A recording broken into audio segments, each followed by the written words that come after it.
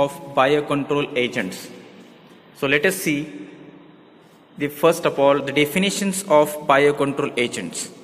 So different definition was given by the different scientists. That means it is nothing but the control of plant pathogens and disease caused by them through the antagonistic microorganism is termed as biological control agent. Or another definition that is called as it is reduction of inoculum or disease producing activity of pathogen accomplished by one or through one or more an organism other than man. That means reduction of inoculum disease producing activity of pathogen. That means what? The infectious ability of pathogen we have to reduce or minimize by the use of biocontrol agents like Trichoderma, Bacillus subtilis, then Pseudomonas fluorescens, etc. Or many entomopathogenic fungus like Metarhizium anisopili, then HANPV, that is Helicoverpa nucleopolyhedrosis virus, etc. So by the utilization of such a biocontrol agent, we can minimize the intensity of such a disease without utilization of any chemical. So this is called as an biocontrol agents. Then it maybe also includes some predators, microbes and parasites that feed upon them. Next, why we need biological control agent? Because if we use the chemical pesticides, so as we know that it causes hazards or ill effects on the environment and the human health. Then it is toxic to the beneficial and pathogenic species. That means definitely it controls the pathogens, but along with that harmful pathogen, it kills the beneficial pathogen which is present in soil. And it is expensive in nature, which requires regular treatment to the seed and soil. Then as compared to that biological control agent, so as we know that there is no involvement of chemicals while using of that biocontrol agent, so it does not cause or it is not toxic to the humans and animals. It does not cause any kind of pollution. As we know that chemical pesticides causes soil or water or air pollution after the application. But in case of biocontrol agent, it does not cause such a kind of pollution. It is host specific. That means that biocontrol agent kills the specific harmful pathogen. It does not cause harm to the other pathogens or other beneficial pathogen which is present in soil or the seed. Then it is only effective one or few species. That means as we already discussed about that is host specific. Next one, why to use biological control agents? So let us we compare about that. Biocontrol agents are low in cost. It does not require so much labor, so cost is also less. That is labor intensive. As we discuss here, host specific. But even though that chemical pesticides are also have the cost effective in nature, easy to apply and broad spectrum, that is it controls different types of the disease. But it having, when we use the chemical pesticide, so it having ill effects or harmful effects on the environment and the human health, so that biocontrol agent is used instead of chemical pesticides. Definitely it when we use biocontrol agent, so it requires more time, but whatever the result is obtained, so that result is good as compared to the residues of that chemical pesticides. Next, how does biological control works, or what is the actual mechanism of biocontrol agents? So in that, the nutrient competition, then the antibiosis, then tolerance to stress via enhanced root and plant development, inactivation of pathogen enzyme, induced resistance, mycoparasitism, these are all kind of mechanism of the biocontrol agent. That means through that the most of the pathogen is controlled through that mechanism. So in that we first discuss about the nutrient competition. So nutrient competition, that means what? When we apply any biocontrol agent like trichoderma viride or bacillus subtilis, whatever it may be. So when we apply to the soil, so that trichoderma or bacillus absorb the nutrient which is present in soil for its growth.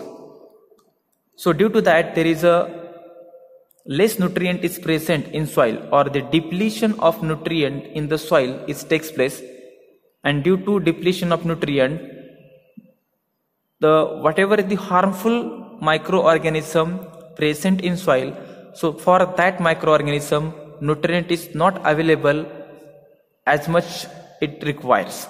So that due to the unavailability of proper nutrient to the harmful pathogen, there is a decrease the intensity of such a harmful pathogen. So there is a competition in between the harmful pathogen and biocontrol agent for their nutrients. So due to that, intensity of harmful pathogen is decreased. Second one is their antibiosis. So as we know that antibiosis means what? When one microorganism, for example trichoderma viride, during their growth it secretes the toxic substances. For example viridin. Trichoderma secretes a toxic chemical during their growth, that is called as an viridin. When that viridin comes in contact with other harmful pathogen in soil, so that viridin chemical which is secreted by trichoderma, so it is completely killed the harmful pathogen which is present in soil. For example fusarium, alternaria, pythium, rhizoctonia, such a pathogen is easily killed by the substance which is secreted by the trichoderma viride, that is biocontrol agent, and that substance is called as an antibiotics, and that phenomenon is called as an antibiosis. Next one, it tolerate to the stress when we apply the biocontrol agent. So that such a plant it tolerate to the stress due to the development of the roots. Next, it inactivation of pathogen enzymes. That means trichoderma viride or such other biocontrol agents that helps for the inactivation of enzymatic activity of harmful pathogen.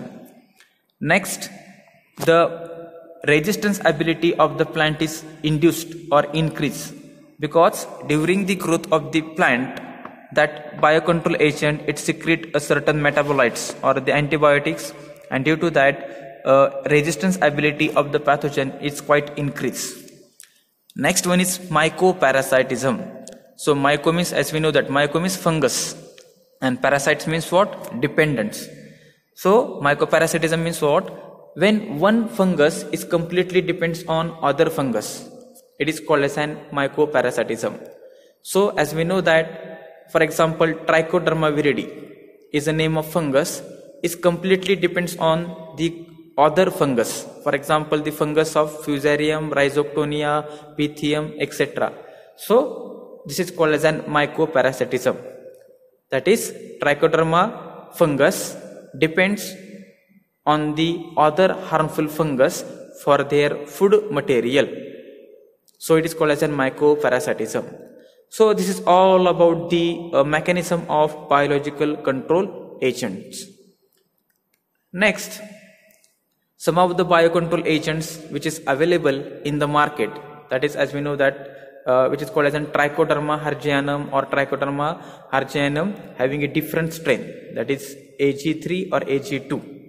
So that controls the different diseases on different crops, that is fusarium, pythium, rhizoctonia, on the that disease that occurs on the cucurbits, vegetables, flowers, mostly agronomic or the horticultural crops, etc.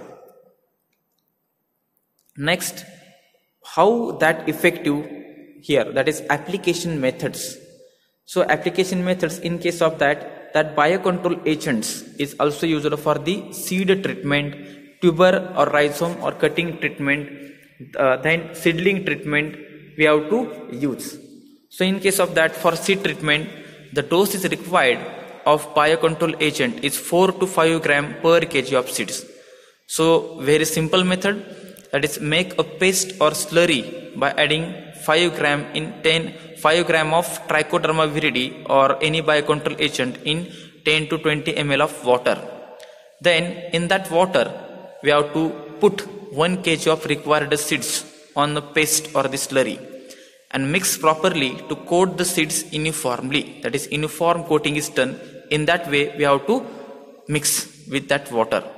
Then dried in the shade such as seeds which is coated with the biocontrol agents for the 20 to 30 minutes before the sowing, and after that we have to sow the seeds.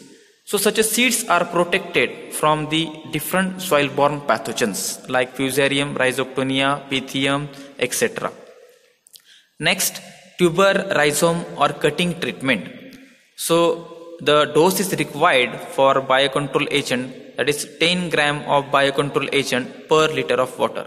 So very simple, we have to take 1 liter of water, add 10 gram of any biocontrol agent like Bacillus or Trichoderma viridi, make a solution, and in that solution dip the tubers, rhizomes or the cuttings of different crops, for example rhizomes of different crops, that is the rhizome of turmeric. We have to dip in such a solution, wait for a period of, or keep as it is for a period of 15 minutes, and after that we have to dry it in shade for 10 to 20 minutes, and after that we have to use it for the sowing. So in that way we use that biocontrol agent for tubers, rhizome and cutting treatment. Next, seedling treatment. So in case of seedling treatment, very simple, here we have to the required dose of biocontrol agent, that is 300 gram per hectare. So prepare the suspension at a rate of 5 to 10 gram per liter of water and dip the required roots of seedling for 10 to 15 minutes. After 10 to 15 minutes, shade or dry for 15 minutes before the transplanting. So mostly in rice crop we have to do that. Next one, nursery bed treatment. So in case of nursery bed treatment, the required dose is 250 gram for 400 or 500 square meter nursery bed. So how we have to do that? Prepare a suspension by adding 250 gram of biocontrol agent in 50 liters of water and drench the nursery bed soil. Then mix the 250 gram in 2 kg of cow dung or compost or FIM. That means 250 gram of biocontrol agent we have to mix with 2 kg of cow dung or compost or FIM and spread over near about 400 to 500 square meter nursery bed area. Then irrigate such a bed immediately for a short duration, and after that we have to use the seedling for the planting. Next one, for the soil treatment. So for direct broadcasting we have to use 300 gram per hectares of that biocontrol agent. Then for awaited broadcasting we have to also use 300 gram per hectare of that dose. Then next, for furrow application again we have to use the same dose, that is 300 gram of biocontrol agent per hectare of land. So such a dose are given.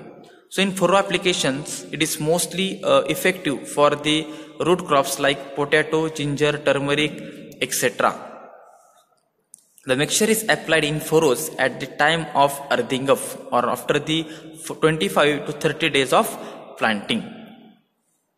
Next one, we discuss about the another characteristics or how we have to identify that trichoderma or bacillus or another pseudomonas species. So that we discuss in next lecture.